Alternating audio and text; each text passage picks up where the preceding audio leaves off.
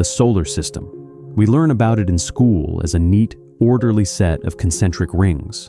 Mercury, Venus, Earth, all the way out to Neptune. It fits on a piece of paper. But this diagram lies to you. It fails to capture the terrifying, majestic scale of our true cosmic home. It is so immense that when NASA launched the Voyager mission back in 1977, the scientists knew they were embarking on a grand tour. But few could truly grasp how long it would take to reach the edge. We are talking about distances that defy human intuition. From planets that roll on their sides to storms that could swallow the Earth whole, our neighborhood is stranger and more violent than we often realize. Today, we are going to update your mental map of the cosmos. We are traveling from the burning surface of the sun to the frozen, dark wastelands of the Oort Cloud. Here are 9 facts about the solar system that reveal just how little we actually know. Let's begin with the farthest human outpost in existence, Voyager 1. In 2012, NASA made a historic announcement. Voyager 1 had become the first human-made object to cross the boundary into interstellar space. It was a moment of triumph. But it also sparked a massive confusion about where the solar system actually ends. Voyager 1 crossed the heliopause. This is the specific boundary where the solar wind, the stream of charged particles shooting out from the sun, finally loses its strength and gives way to the pressure of the interstellar medium. Essentially, it's the edge of the sun's magnetic bubble. To get there, the probe traveled over 121 astronomical units, or about 11 billion miles. But here's the mind-blowing reality. Voyager 1 has not left the solar system, not even close. If we define the solar system by gravity, meaning everything that orbits the sun, Voyager is still in the suburbs. It has yet to reach the Oort Cloud, a gigantic shell of icy debris that surrounds us. At its current speed of 38,000 miles per hour, Voyager won't even reach the inner edge of the Oort Cloud for another 300 years. And to exit the other side, it will take between 14,000 and 28,000 years. By the time Voyager 1 truly escapes the sun's gravitational grip, humanity as we know it might not even exist. We will be cosmic dust, while our little robotic ambassador continues its silent journey into the dark. Now let's pull back to the planetary region and look at the ice giant, Uranus. To the naked eye, it looks like a calm, pale blue marble, but structurally, it is the victim of a cosmic crime. While every other planet spins somewhat like a spinning top, with their poles pointing up and down relative to their orbit, Uranus is broken. It spins on its side. Its axial tilt is roughly 98 degrees. Imagine a ball rolling across the floor. That is how Uranus orbits the sun. Why does it behave this way? Scientists are convinced that this isn't natural. The leading theory is that billions of years ago, a protoplanet roughly the size of Earth, or perhaps even larger, crashed into Uranus with cataclysmic force. This impact didn't just knock the planet over. It likely reshaped its interior and created its chaotic magnetic field, which is also tilted and off-center. Uranus is essentially a planetary crash scene that never recovered. This severe tilt leads to the most extreme seasons found anywhere in the solar system. On Earth, we complain about a long winter, but a Uranian winter is the stuff of nightmares. A single year on Uranus takes 84 Earth years to complete. Because the planet is rolling on its side, the sun shines directly over one pole for a quarter of that year. This means that for 21 years straight, the North Pole is bathed in constant sunlight, while the South Pole is plunged into absolute pitch-black darkness. If you were born on the dark side of Uranus, you would spend the first 2 decades of your life never seeing the star that gives the system its name. When the seasons finally change during the equinox, the entire planet experiences rapid day-night cycles, leading to massive storms and winds that can reach 560 miles per hour. It is a world of freezing, dark extremes. Let's come closer to home. Our moon is a familiar sight, but we often forget how geologically dead it really is compared to Earth. On Earth, wind, rain, and tectonic shifts constantly rewrite history. mountains crumble, rivers change course, and footprints wash away in seconds. The moon has none of this. It has no atmosphere to create wind, no water to create erosion, and no active volcanoes to resurface the land. This turns the moon into the ultimate museum. The famous footprints left by Neil Armstrong and Buzz Aldrin in 1969, they are still there, crisp and sharp, exactly as they were over 50 years ago. The rovers, the descent stages, and the scientific equipment are sitting in perfect preservation. The only thing that changes the lunar surface is cosmic weathering, the slow bombardment by micrometeoroids and solar radiation. But this process is incredibly slow.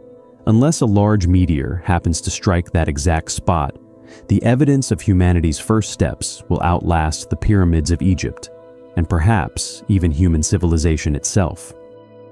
When we look up, the sun seems all-powerful, and locally, it is. The sun contains 99.8% of the total mass of the solar system. Its radius is nearly 700,000 kilometers. You could fit 1.3 million Earths inside it comfortably. But in the galaxy, our sun is a dwarf. It is an average yellow star, drifting in a sea of giants. If you hopped on a standard passenger jet and flew along the surface of the sun, it would take you about 6 or 7 months to complete one lap. That's a long flight. Now, compare that to the hypergiant star UY Scuti.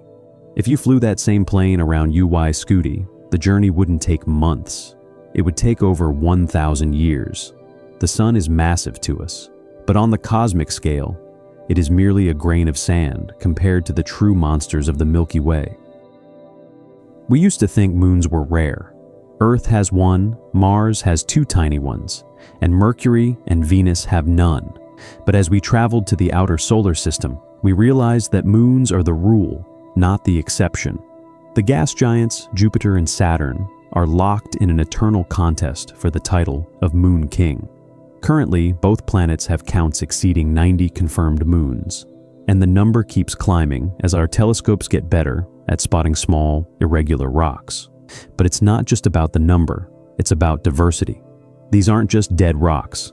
Jupiter's moon Ganymede is larger than the planet Mercury and has its own magnetic field. Saturn's moon Titan has a thick atmosphere and liquid methane lakes.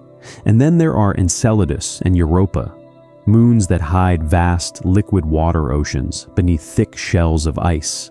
If we ever find life beyond Earth, it likely won't be on a planet, but on one of these icy moons orbiting the giants.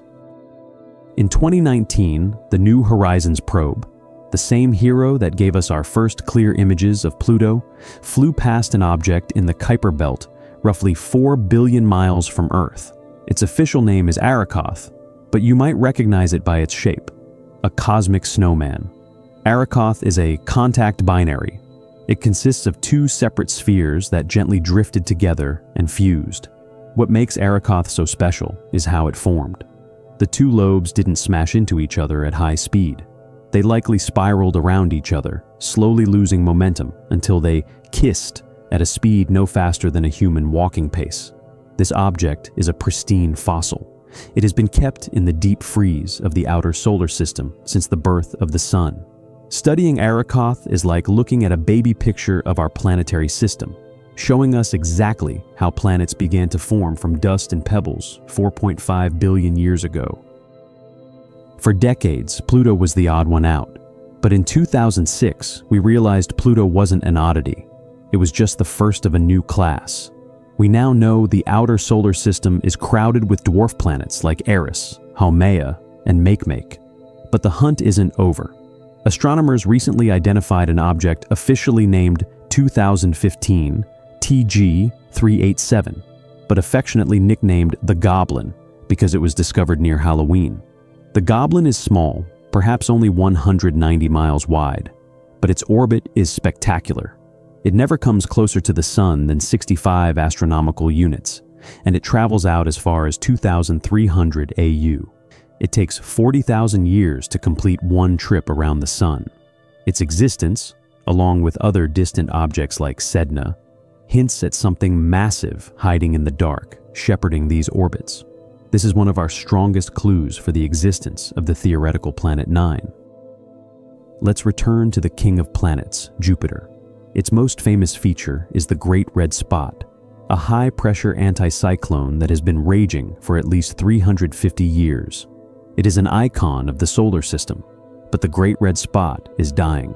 In the late 1800s, the storm was estimated to be 25,000 miles wide, large enough to fit 3 or 4 Earths. Today, it has shrunk to barely the width of one Earth. The winds are speeding up at the edges, and amateur astronomers are watching chunks of the storm peel away in events called flaking. While the storm has deep roots extending hundreds of miles into Jupiter's atmosphere, giving it stability, the surface area is undeniably shrinking. We may be the last generation to see the Great Red Spot as a great feature before it potentially fades into a memory. Before we go, we must remember, the solar system is not a statue. It is a vehicle. We reside in the Orion arm of the Milky Way, located about 25,000 light-years from the galactic core. We are orbiting a supermassive black hole right now, traveling at 500,000 miles per hour. But the galaxy is so vast that it takes us roughly 230 to 250 million Earth years to complete just one orbit. This is called a galactic year. Think about this. The last time our solar system was in this exact part of the galaxy, the dinosaurs were just beginning to evolve. The continents on Earth were fused together in the supercontinent Pangaea. Flowers didn't exist yet. We have traveled a full circle since then. And the next time we arrive here, who knows what or who will be living on Earth. From the silent boundary of the heliopause to the towering peaks of Mars, our solar system is a place of endless wonder. It is ancient, violent, and much larger than we can truly comprehend. Which of these facts blew your mind the most? Do you think Voyager will survive to see the other side of the Oort Cloud? Let me know in the comments below. If you enjoyed this journey, make sure to hit that subscribe button and turn on notifications. Thanks for watching, and I'll see you in the next one.